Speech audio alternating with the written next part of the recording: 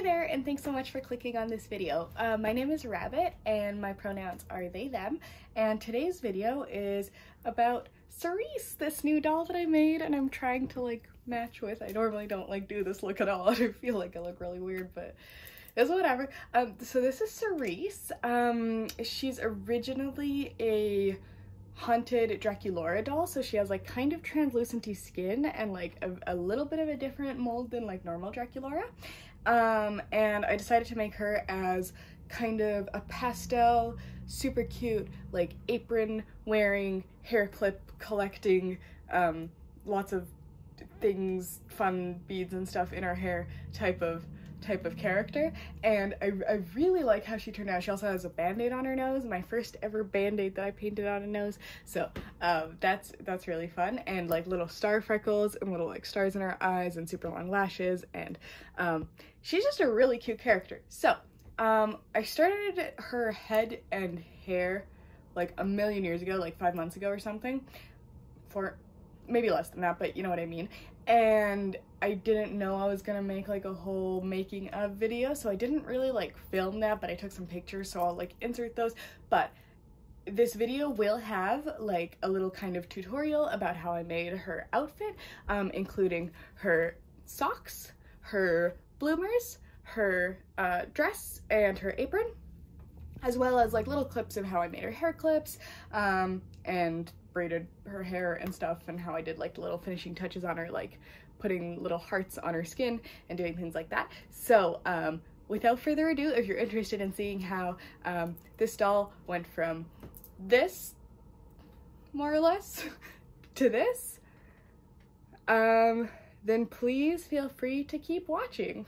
Here's the doll we're starting with, and I'm gonna cut off her hair really short and then use some tweezers to scrape it out from the inside of her skull. Then I use some acetone to remove all her factory paint, and then I wash the doll, spray it with Mr. Super Clear, and then I can start using watercolor pencils to begin to sketch out her face. Doing one eye pink, one eye blue, a little nose band-aid. Here I am adding the brows, and then the blush. Then I draw in her pupils and make some more details in the eyes. Add white paint to make star freckles. Then I take a white pencil and make little stripes kind of in the lips and in the irises. And that's what it looks like. Then I take the body and spray it with some Krylon matte spray and use some soft pastels to blush it. And then for the hair, I'm taking some yarn and just cutting it at double the length I'd like, and then unraveling it to make a bunch of strands of hair. Then I made a bunch of hair wefts and just glued those to her head. Then to make the dress, I'm starting out by drawing a pattern by setting my doll kind of a little off-center on a piece of paper and tracing the top of her shoulder and down her waist, and then moving the doll and connecting those lines and writing a note to fold it along the inner side. I'm also going to be adding a little flap to the back of this pattern to be able to add snaps to the top of the dress. To make the pattern for the sleeve, I'm lining the doll up on the paper and tracing how long basically I want it to be on the top and the bottom, then moving it and connecting the lines, and writing an arrow on the top to fold it along that line. To measure for the skirt, I'm lining the doll up to where I would like the skirt to reach to, and drawing a line across the paper. Then I cut those out and line them up to see where I would like them to connect. I'm taking a thrifted light purple kids t-shirt and pinning it in half, and this is going to be the top of my dress. I'm tracing the pattern for the front and back as well as the sleeves and cutting those out. And then I'm cutting the back in half. You can see that the back is a little bit longer because it's going to be having those snaps on it, and I line up the pattern to how I would like to sew it together. Once it's lined up, I hem the inner sides of each of the backs so that I can eventually place some snaps on it, and I'm just using a really simple kind of whip stitch, I guess you would call it, and I'm attaching 2 sets of snaps. Once all the snaps are sewn in, I button the shirt together, and then I sew the tops of each shoulder together, the front to the back, with the good sides always facing each other so that you can't see the seam, and leaving like a little gap for the neck, which I'll hem just a little bit for the neckline. Once the shoulders are sewn together, I can start attaching the sleeves, and basically I start in the center of the sleeve and sew outwards on one side and then go back up that side and then through the other side and then back up, so it's reinforced. And then I'm taking little rectangles of cloth to basically make a hem for each sleeve, and I didn't use a pattern for these, I just kind of cut out a little rectangle. Once that's done, I can button it up and then fold it in half and then sew the sleeves together. This is still inside out. It's very important that you do all your sewing inside out. I pin it in place and then sew up the sleeve sides and then up the sides of the top of the shirt part. And then I repeat on the other side, of course. And I like to do I like to go over the stitches more than once so it's nice and reinforced. Once that's done and it's all sewn together, I can turn it inside out, outside in, whatever. I'm using a little makeup brush to help me poke the sleeves out. Then I try it on the doll to make sure that it fits. And since it's fitting pretty well and I'm happy with it, then it's time to make the dress part of the skirt. So I'm taking my pattern that I made earlier and just tracing it onto this pink satin material that was like part of a kid's skirt. Then I'm taking some lace and attaching 2 layers at the bottom. I have like one kind of white, sparkly, thin layer and one really ruffly, heavy pink layer. So I'm starting with the white layer and sewing it onto the back, and then attaching the fluffy pink layer behind that so that you can't see either of the stitching very much because I'm trying to sew it as close to the natural hem of the skirt as I can. So once I have my long rectangle of fabric with lace attached to it, I check out how it will fit on my doll, and I fold it over because I would like it to be kind of short because I'm gonna put some bloomers underneath. And I pin it in place. Also, because this fabric frays a lot, it's really helpful to have a huge hem. So that looks good. So then I'm just taking my needle and thread and making a really loose stitch across the top so that I can gather it. You can see I'm just poking in and out so that I'm able to pull the thread and just make it all nice and poofy.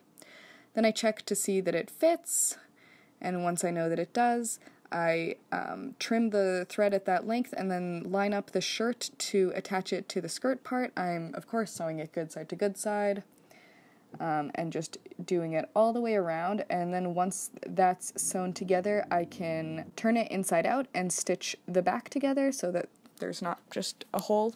So just stitching the back up, turning it back inside out, trying it on the doll, and it's a little tight, but we make it fit. It's looking pretty good. I'm happy with it. And then I'm taking a little bit of lace and just wrapping it around each of the sleeves to measure how long I need it to be to just make a little lace cuff. If I had thought of this earlier, I probably would have sewn the lace inside the cuff, but whatever, it's better late than never. I ended up putting the arm inside to help me not sew the cuff to itself. And then I'm taking a piece of lace and lining it up across the chest because I think it would look cute to have like kind of a little chest lace detail. And then I'm just taking a needle and thread and adding a couple of stitches after I pin it in place to make sure it's secure there. And since she's going to be wearing an apron, I don't really mind that the stitches are visible because they're not really going to be visible under the apron. But the lace will be like popping out of the top, which is the effect that I'm going for. I know last time my hair was in the frame and now my nose is in the frame of this one, so you know, I'm working on it, but we'll see. Alright, now it's time to make the apron. And I'm starting by drawing a really rough pattern by just making like a little square for the top, and then cutting that out to see how it will fit, and it looks good. And then I'm lining that up to some paper and drawing kind of like a half circle because I'm going to gather it at the top, and it looks like it'll fit over the skirt. So I fold it in half so I can get it symmetrical and cut that out of my paper. Now I have an apron pattern, which I trace onto an old shirt that basically I cut the top off of so I could wear like a collared shirt without wearing a collared shirt. And I'm just cutting the pattern out. It's really good to use your own clothes to make doll clothes, because then you can match with your dolls. Anyway, cutting the fabric out and hemming 3 sides of the top of the apron. Basically, I'm just leaving the bottom unhemmed so that I can eventually attach it to the skirt portion. So just quickly adding a little hem to each side so we don't have any fraying. And if you don't know how to sew, I mean, it's not that hard, like it's easy to learn, I would recommend it, but you could also just glue, like use fabric glue to do these kind of things. For the skirt to hem it, I am making these little slits in the sides of it, so it's easier to bend the fabric and not have such like square edges when I'm hemming it. I've never had like formal sewing lessons, so I know there's probably a better way to avoid this, but it works. And since it's still kind of like rough edges, I decided I wanted to use a little bit of lace to cover that up. So I'm taking the same lace that I used on the sleeves of the dress and putting a really loose stitch in it so I can gather it like I did the skirt earlier. And then measuring so that it's long enough to fit on the apron and cutting the lace there. And then pinning it to the apron so I can sew it in place. I made my little pin cushion. He's a little ghost and I absolutely love him. He's very old. I think I made him when I was like 14, but he's really, really cute. So I'm just sewing together the apron and dancing, cut it up. Okay, it looks like it will fit good on my doll. So then I'm taking the top of the apron and putting a really loose stitch in it so I can gather that and make it fit to the kind of upper part of the apron, you know, the waist and the shirt part where they connect.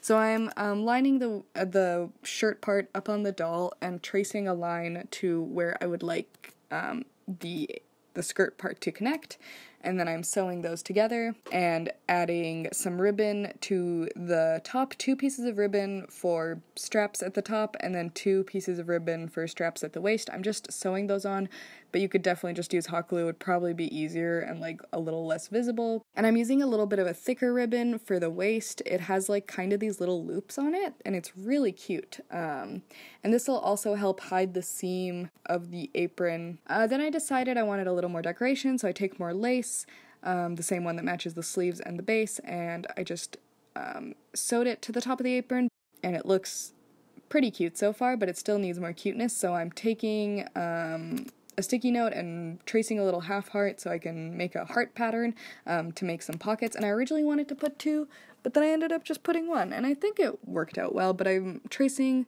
a little heart out of felt and cutting it out, and then I use a little bit of fabric glue to put it on.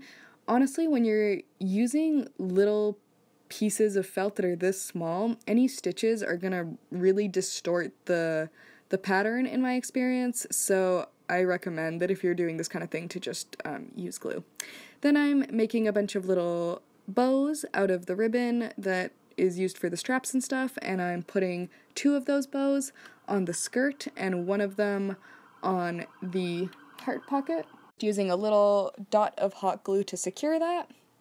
Then I'm taking some tiny buttons and using some tweezers and hot glue to apply them to the waist. And here I am hot gluing some tiny little bows to the sleeves of the shirt as a little bit of extra decoration. And then I'm taking some little buttons and putting those on the top of the apron straps. I could have also put it on the dress, but I think it looks cute. Either way, I really like these teeny tiny buttons. They're like really itty bitty. They're a little hard to work with since they're so small, but I think they're adorable. And then I'm just taking some little sticker pearls from the dollar store and a little bit of hot glue to attach those as extra little details. Then to make the bloomers next, I'm starting out by making the pattern by putting my doll a little bit off center on the paper and drawing a line from the inner crotch down the leg and how long I want it to go up the hip on the outer leg, and moving the doll so I can trace that and connect the lines. And then I'm drawing a line to where I want to fold on the inner side. Then folding some fabric in half and pinning it, I'm tracing that pattern onto the fabric from before and then cutting it out. Once I have both pieces cut out, I cut up the center of them so that I have 4 pieces, and then I'll hem each leg at the bottom, and then lining up one front and one back piece and sewing up the side of the leg. Then I'm taking a little bit of lace and attaching a little strip of it to the bottom of the cuff, cutting it to size. So this is one leg now essentially, and I'm repeating that process, so I have 2. Then I pin them together and sew the front crotch together essentially, the front butt. Then unfold that and flip it over, and then I fold over the top of the waistband and leave enough room in this little folded over section that I'm sewing down so that I can fit a ribbon to make a drawstring waistband inside of it. And then taking the bloomers, pinning them together in half and sewing up the butt essentially, while leaving that hole that we just made on both sides open for the drawstring to pull through. And then I sew up each leg together, as well, connecting all the 4 points of the crotch together. Then I take the shorts, they're inside out still, and a tiny safety pin, and I pin that to some ribbon so that I can use it to guide the ribbon through the waistband hole that we made earlier, so that I'm able to have a drawstring kind of effect on the bloomers. Once that's in, I cut the ribbon, turn the bloomers inside out, and they're ready to go on our doll. So I just slide them on the doll, tighten the waistband at the top, tie it in a little ribbon, and they're looking pretty good at this point, but I would like them to be a little tighter at just above the knees, so I'm just taking a little piece of ribbon on each side and tying it around the knee and in a little bow, so it's just cute and decorative. And that's how they turned out. They're super cute, very easy to make. Okay, next, the socks. Okay, so we're going to start by making the pattern. And to do that, you're going to take your doll, or a doll that's the size of your doll, and just trace along the leg while the leg is sideways onto a piece of paper to how tall you would like the sock to be. Once that's done, write a line to fold it along the front part of the leg, and take that pattern, trace it onto a folded in half piece of fabric that you'd like to make the socks out of. Do that twice and cut those 2 out. We have 2 little sock pieces ready to go. Then I'm just taking some needle and thread to hem the top of each one so that there's no fraying edges and such. And then while they're inside out, I fold them in half, pin them, and then just sew from the toe to the top up the side, and repeat on the other sock. And once that's done, they're good to go. They just need to be turned inside out, outside, I don't know. They need to be corrected. I'm using tweezers to help. Then I put them on the doll. They look like they fit really good and are a solid length for my project. So just to add a little extra decoration, I'm taking some ribbon that I tied in little bows and applying a little dot of hot glue. So the choker is really easy. I'm just taking a white piece of ribbon, securing it around the neck, and then using a little bit of hot glue to make sure that it stays in place. I place the hot glue around the back and then trim the excess off. Once that's done, I just use my tweezers to pick up a tiny little craft pearl and glue it in the center of the choker. Thought I'd just show that really quick, even though it's pretty easy and self-explanatory. And that's what that looks like, and it's pretty cute. Next, I'm doing the hair decorating and making of decorations. So to start, I'm cutting her bangs and separating out 2 long pieces that will hang out in the front. I put the hair into pigtails with some dollar store elastics, and then I just separate out little sections and put them into braids. This is so that I can string lots of different beads through them. I'm using lots of plastic beads that are multicolored, and there's like star shapes and heart shapes and pearls and stuff like that. So I'm just using a needle and thread to sew those in. I think my favorite ones that I put in this are like mint green stars and mint green hearts, but I'm also using all different sizes of pearls, lots of like different colors of pearls as well, like some kind of iridescent purple ones and more white ones and more yellow ones, trying to fill up each braid with lots and lots of different charms and accessories. And then I'm taking some polymer clay and making a bunch of tiny little decorations for the hair. They're not really hair clips because they don't clip into the hair, they just are gonna get glued on. But essentially I'm making tons of little designs, including like sparkles and hearts and clouds. I think my favorite thing that I made for her was this little love letter. It's so cute. And then I'm making also lots of little strawberries. So I'm just using Sculpey or Fimo polymer clay. I probably used a combination of both. Anyway, before I bake it, I am using some soft pastels to add a little bit of pigment. I'm using red on pretty much everything just to shade it all a little bit. Then I bake it in the oven for about 30 minutes at a pretty low temperature, and I think it burned a little bit, so I'm then going in with some acrylic paint and making sure that everything is as good colored as it can be, considering its burns. Once I feel like the hair has enough decor in it, I have to put the head on the body, pop it on, and make sure it's secure. Then I'm using the area that I left completely unbeaded, which is her bangs and those two front pieces of hair, as the surfaces that the kind of hair decorations are going to go on. And my headcanon or idea for her is that she likes to make and collect hair clips, and that's why she has so many in her hair. Then I also have taken a bunch of ribbon and made little different multicolored bows, and I'm using my hot glue gun to apply those into the hair as well. I thought it would just be a good way to add extra decoration to the hair without adding too much extra weight, since ribbon is obviously very light.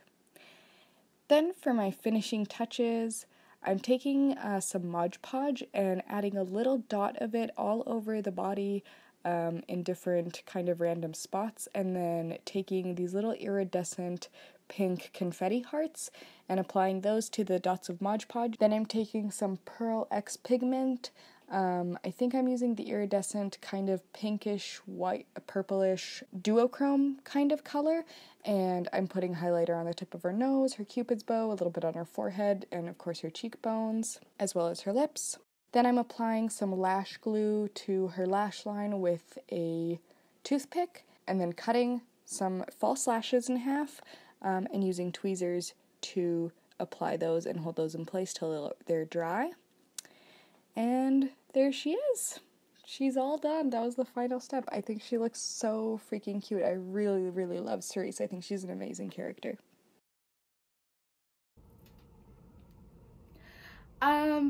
So that's all I got for you today. Thank you so much for tuning in and watching till the end. That means a lot to me, and I really, really appreciate it. I hope you have a great rest of your day and that you guys are staying safe. I want to say that I've been getting like such nice comments lately on my videos and stuff, and it just makes me feel really happy that you guys are like so kind, and I feel really grateful for all the wonderful subscribers that I have, and I just really wanted to say thank you guys because I haven't really mentioned that yet, and it means a lot. So that's all I got to say, and I really appreciate it. Thanks again for watching, and I hope you have a great day. Bye!